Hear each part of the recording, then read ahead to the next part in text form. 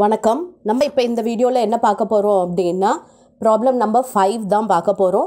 S, இப்போ நம்ம problem என்னன்னு பார்க்கலாம். From the following particulars find out the taxable salary of Mr. Ramesh working at Trichy. Population more than 4 lakhs. Okay, population பாருங்கள் 4 lakhs சொல்லியிருக்காங்க. salary rupees 12,000 per month, DA rupees 1,500 per month, rent free accommodation whose fair rental value is rupees 80,000 per annum.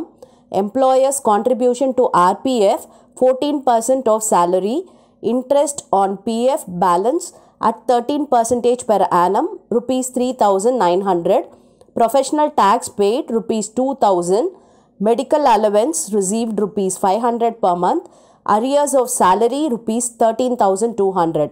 Okay, இப்போ பாருங்கள் ரமேஷோட டீட்டெயில்ஸ்லாம் கொடுத்துருக்காங்க. Employer வந்து recognise provident ஃபண்டில் contribute பண்ணுறாரு. Okay, அது 14% கொடுத்துருக்காங்க. அண்ட் அதில் இன்ட்ரெஸ்ட் வேறு அவர் ரிசீவ் பண்ணுறாரு, 13% இன்ட்ரெஸ்ட் ரிசீவ் பண்ணியிருக்காரு. அண்ட் ப்ரொஃபஷனல் டேக்ஸ் பெய்டுன்னு கொடுத்துருக்கு. இது வந்து யார் பே பண்ணாங்க அப்படின்னு கொடுக்கல, நம்ம அஸ்யூம் பண்ணிக்கலாம் இது ரமேஷ் தான் பே பண்ணியிருக்காரு அப்படின்னு சொல்லிட்டு அஸ்யூம் பண்ணிவிட்டு நம்ம இதை டிடக்ஷனாக கிளைம் பண்ணிக்க முடியும்.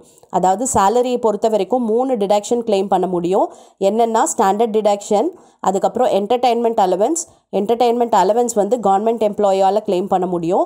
அது மட்டும் இல்லாமல் ப்ரொஃபஷனல் டேக்ஸ் வந்து எம்ப்ளாயி பே பண்ணியிருக்காங்க அப்படின்னா அதை டிடக்ஷனாக கிளைம் பண்ணலாம். ஓகே, இப்போ வந்து இந்த ப்ராப்ளம் பொறுத்த வரைக்கும் நம்ம அந்த எம்ப்ளாயி ப்ரொஃபஷனல் டேக்ஸ் பே பண்ணியிருக்காரு அப்படின்னு நம்ம அஸ்யூம் பண்ணி இதை நம்ம டிடக்ஷனாக கிளைம் பண்ணிக்கலாம். ஓகே, இது தவிர்த்து மெடிக்கல் அலவன்ஸ் இருக்குது உங்களுக்கு, அண்ட் அரியர்ஸ் ஆஃப் சேலரி கொடுத்துருக்காங்க. ஓகேவா, இப்போ இந்த ப்ராப்ளம் எப்படி போடுறதுன்னு பார்க்கலாமா? எஸ், ஃபர்ஸ்ட் வந்து நம்ம சேலரி 12,000 per month ரிசீவ் பண்ணுறாரு. ஸோ சேலரி வந்து 12,000 into 12 பண்ணிடலாம். ஏன்னா 1 annumக்கு தான் நம்ம இங்கே கன்வெர்ட் பண்ணுறோம் இல்லையா? ஸோ into 12 போட்டோன்னா 1,44,000. அண்ட் டிஏ பார்த்தீங்கன்னா 1,500 into 12, ஸோ 18,000 வருது. இந்த டிஏ பார்த்தீங்கன்னா என்டர்ஸ்லாம் கொடுக்கல. ஓகே, ஜஸ்ட் பிளெயினாக டிஎன்எஸ் அலவன்ஸ் தான் கொடுத்துருக்காங்க. ரிட்டையர்மெண்ட் பெனிஃபிட்க்கு இது என்டர் ஆகும்லாம் சொல்லலை. ஓகே, இப்போ நெக்ஸ்ட்டு ரெண்ட் ஃப்ரீ அகாமடேஷன் இருக்குது. இந்த ரெண்ட் ஃப்ரீ அகாமடேஷன் போடுறதுக்கு முன்னாடி நம்ம மீதி எல்லாம் போட்டுடலாம். ஓகே, நம்ம ரெண்ட் ஃப்ரீ அகாமடேஷன் போடுறதுக்கு முன்னாடி நம்ம வந்து இந்த எம்ப்ளாயர் கான்ட்ரிபியூஷன் டு ஆர்பிஎஃப் அதெல்லாம் போட்டுடலாம். ஓகே, எஸ் பாருங்கள், இப்போ employer contribution to RPF எவ்வளவுனா 14% of சேலரின்னு சொல்லியிருக்காங்க. Okay, salary for this purpose, அதாவது இந்த ஆர்பிஎஃப் கேல்குலேஷனுக்கு எதெல்லாம் நம்ம எடுக்கணும் அப்படின்னு பார்த்தீங்கன்னா பேசிக் சேலரி, டிஎன்எஸ் அலவன்ஸ் என்டர்ஸாக இருந்துச்சு அப்படின்னா, and commission on turn over, இது 3 தான் நம்ம இந்த salary for this purpose of RPF calculation. ஓகேவா, அப்போ நம்ம பார்த்திங்கன்னா இதில் பேசிக் சேலரி தான் இருக்குது நம்மக்கிட்ட, டிஎன்எஸ் அலவன்ஸ் என்டர்ஸ்ன்னு கொடுக்கல. ஸோ நமக்கு அப்போ இது வராது. ஓகேவா, அப்போ பேசிக் சேலரி வரும் அண்ட் கமிஷனும் இல்லை நம்ம ப்ராப்ளமில். ஸோ நமக்கு என்னென்ன இருக்குது அப்படின்னு பார்த்தீங்கன்னா வெறும் பேசிக் மட்டும்தான் இருக்குது. டிஏ என்டர்ஸ் கிடையாது, கமிஷன் ஆன் டர்ன் ஓவரும் கிடையாது. ஸோ 1,44,000 இதில் எவ்வளவு எம்ப்ளாயர் கான்ட்ரிபியூட் பண்ணுறாருன்னா 14% கான்ட்ரிபியூட் பண்ணுறாரு. ஓகே, அப்போ 1,44,000ல் 14% போட்டோன்னா 20,160 வருது. இதில் நமக்கு எக்ஸம்ஷன் எவ்வளவு அப்படின்னு பார்த்தீங்கன்னா 12% வந்து எக்ஸம்ஷன். ஓகேவா, அப்போ 14% வந்து 20,160னா இதில் நம்ம 12% என்னன்றதை கால்குலேட் பண்ணலாம். 1,44,000 into 12% போட்டோன்னா பாருங்கள் 17,280 வருது. ஓகே, அப்போ இதோட பேலன்ஸ் அமௌண்ட் தான் நமக்கு டேக்ஸபிள். அதாவது 20,160லேயே 17,280 போயிடுச்சுன்னா பாருங்கள் 2,880 தான் டேக்ஸபிள். புரிஞ்சுதா? எம்ப்ளாயர் கான்ட்ரிபியூஷனில் 12% வரைக்கும் எக்ஸம்டட். இந்த கான்ட்ரிபியூஷன் எப்படி சேலரி எடுக்கிறது அப்படின்னு பார்த்தீங்கன்னா பேசிக் சேலரி வரும், DA enters for the retirement benefit அப்படின்னா வரும், and commission on turn over இருந்தால் வரும்.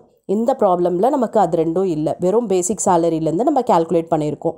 S, next interest on PF பார்த்திங்கன்னா 13% கொடுத்துருக்காங்க. அந்த 13%ஓட வேல்யூ எவ்வளவு அப்படின்னு பார்த்தீங்கன்னா 3,900. ஓகேவா, 13% வந்து 3,900னா நமக்கு வந்து எக்ஸம்ஷன் இதில் எவ்வளவு இருக்குது அப்படின்னா 9.5% வரைக்கும் எக்ஸம்டட் இது.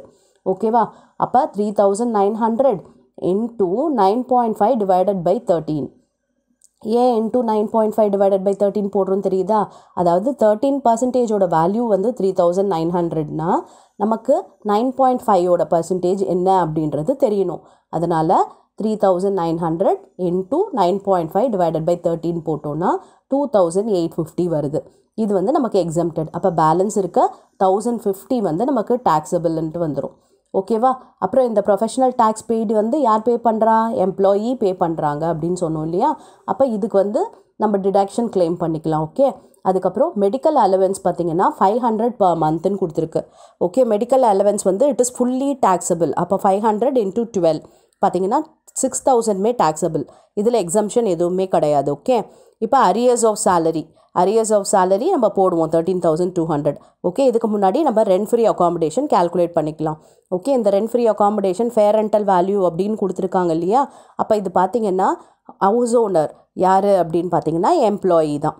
ஓகே, எம்ப்ளாயியோட ஓன் ஹவுஸ் அப்படின்னு நம்ம கன்சிடர் பண்ணி நம்ம என்ன பண்ண போகிறோம் அப்படின்னா எவ்வளோ பர்சன்டேஜ் பார்த்தீங்கன்னா பாப்புலேஷனை வச்சு இல்லையா? இது பாப்புலேஷன் மோர் தென் 4 lakh சொல்கிறாங்க. மோர் தென் 4 lakh அப்படின்னா 7.5% ஆஃப் சேலரி நம்ம எடுக்கணும்.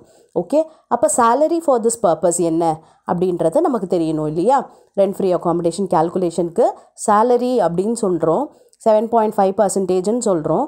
அப்போ எது சேலரி இதில் அப்படின்னு பார்த்தீங்கன்னா இப்போ பாருங்கள், பேசிக் சேலரி எடுக்கணும், டிஏ என்டர்ஸ் இன்டு சர்வீஸ் பெனிஃபிட்டாக இருந்தால் எடுக்கணும், கமிஷன் எடுத்துக்கணும், bonus, fees, all taxable allowance, any other monetary payment which is chargeable to tax. Okay, இது எல்லாமே சேலரி ஃபார் த பர்பஸில் இன்க்ளூட் ஆகுது. ஓகே, சேலரி எக்ஸ்க்ளூட், அதாவது இதெல்லாம் சேலரின்ற இதில் வராது. என்னென்ன அப்படின்னு பார்த்தீங்கன்னா டிஏ நாட் என்டர்ஸ். ஓகேவா? டிஏ வந்து என்டர் ஆகலை அப்படின்னு கொடுத்தாலோ இல்லை வெறும்னே டிஏ கொடுத்தாலோ அது நம்ம எடுக்கக்கூடாது. போனஸ் பார்த்திங்கன்னா கிராட்டிஜியஸ் போனஸ் மட்டும் நம்ம எடுக்கக்கூடாது. அப்புறம் எம்ப்ளாயர் கான்ட்ரிபியூஷன் டு பிஎஃப்லாம் எடுக்கக்கூடாது. அண்ட் பர்கசிட்ஸ் எதுவும் எடுக்கக்கூடாது. அலவன்ஸ் வந்து எக்ஸம்டட் எடுக்கக்கூடாது. Case, electricity, water, income tax இதெல்லாம் நம்ம எடுக்க மாட்டோம். அட்வான்ஸ் சேலரி எடுக்கக்கூடாது. அரியர் சேலரி எடுக்கக்கூடாது. அதுக்கப்புறம் லம்சம் அமௌண்ட் எதாவது ரிட்டையர்மெண்ட்டில் கழித்து நம்ம ரிசீவ் பண்ணுறோம் அப்படின்னா அது எல்லாம் வராது. அப்போ இன்க்ளூட்ஸ்ன்றது இவ்வளோ தான். ஓகே, அப்போ இந்த லிஸ்ட்டில் இருக்கிறது நம்மக்கிட்ட எதெல்லாம் இருக்குதுன்னு பார்ப்போம். பார்த்தீங்கன்னா பேசிக் சேலரி இருக்குது. டிஏ பார்த்தீங்கன்னா என்டர்ஸ் இல்லை. ஓகேவா? வெறும்னே டிஏ தான் இருக்குது. ஸோ நம்ம இதை எடுக்க மாட்டோம். அதுக்கப்புறம் எம்ப்ளாயர் கான்ட்ரிபியூஷன் இதெல்லாம் வராது. இன்ட்ரெஸ்ட்டும் வராது. மெடிக்கல் அலவன்ஸ் எடுத்துப்போம். ஓகேவா? மெடிக்கல் அலவன்ஸ் எவ்வளவு? 6000. ஓகே, அப்போ 7.5% ஆஃப் சேலரி. இந்த 7.5ன்றது எதை வச்சு டிட்டர்மைன் பண்ணுறோம் அப்படின்னா அந்த பாப்புலேஷனை வச்சு நம்ம டிசைட் பண்ணுறோம். பாப்புலேஷன் வந்து மோர் தென் 4 lakh அப்படின்னு சொன்னதுனால நம்ம 7.5% ஆஃப் சேலரி. ஓகே, அப்போ இப்போ சேலரியில் பார்த்தீங்கன்னா பேசிக் சேலரி ப்ளஸ் மெடிக்கல் அலவன்ஸ் மட்டும்தான். டிஏ வராது, கான்ட்ரிபியூஷன் டு ஆர்பிஎஃப் வராது, இன்ட்ரெஸ்ட் ஆன் பிஎஃப் வராது. ஓகே, அப்போ பேசிக் பாருங்கள் 1,44,000, மெடிக்கல் அலவன்ஸ் பார்த்தீங்கன்னா 6,000. ஓகே, இப்போ இது ரெண்டும் சேர்ந்துச்சுன்னா 1,50,000. இந்த 1,50,000ல் 7.5% கண்டுபிடிக்கணும். அதுதான் value of rent free accommodation. பாருங்கள் 11,250. ஓகேவா? இதுதான் வேல்யூ. இதில் ஃபர்னிச்சர் கொடுத்துருக்காங்க அப்படின்னா ஃபர்னிஷ்ட் அகாமடேஷன் அப்படின்னு சொல்லிட்டு நம்ம என்ன பண்ணணும்னா 10% ஃபர்னிச்சர் காஸ்ட்லேருந்து நம்ம போட வேண்டியது இருக்கும். ஓகேவா? எஸ், இப்போ பாருங்கள் 11,250 போட்டாச்சு. ஓகே, இது மட்டும் இல்லாமல் அரியர் ஆஃப் சேலரி நம்மக்கிட்ட இருக்குது. அப்போ அந்த அரியர் ஆஃப் சேலரி போட்டுக்கலாமா? இதுவும் நமக்கு டேக்ஸபிள் தான். ஸோ 13,200 போட்டாச்சு. ஓகே, இப்போ இது எல்லாத்தையும் நம்ம ஆட் பண்ண போகிறோம். ஆட் பண்ணால் நமக்கு கிடைக்கிறது தான் cross salary. 1,44,000 plus 18,000 plus 2,880 and 1,050, 6,000, 11,250, 13,200. Okay, இதெல்லாம் ஆட் பண்ணிங்கன்னா என்ன கிடைக்குது பார்ப்போம். 1,96,380. ஓகேவா? இப்போ இந்த 1,96,380ல் நம்ம ஸ்டாண்டர்ட் டிடக்ஷன் சப்ராக்ட் பண்ணணும். ஸ்டாண்டர்ட் டிடக்ஷன் எவ்வளவு? நமக்கு cross salary R 50,000 which ever is less அப்படின்னு சொல்லும்பொழுது நமக்கு 50,000 தான் லெஸ். So standard deduction 50,000. ஓகேவா? இது மட்டும் இல்லாமல் நம்ம ப்ரொஃபஷ்னல் டேக்ஸ் பே பண்ணியிருக்காங்க. இந்த ப்ரொஃபஷ்னல் டேக்ஸ் யார் பே பண்ணாங்கன்னு சொன்னோம்? Assume to be paid by the employee. Okay, employee பே பண்ணால் தான் நம்ம அஸ்யூம் பண்ணி இதையும் நம்ம இன்க்ளூட் பண்ணிக்கிறோம் 2,000.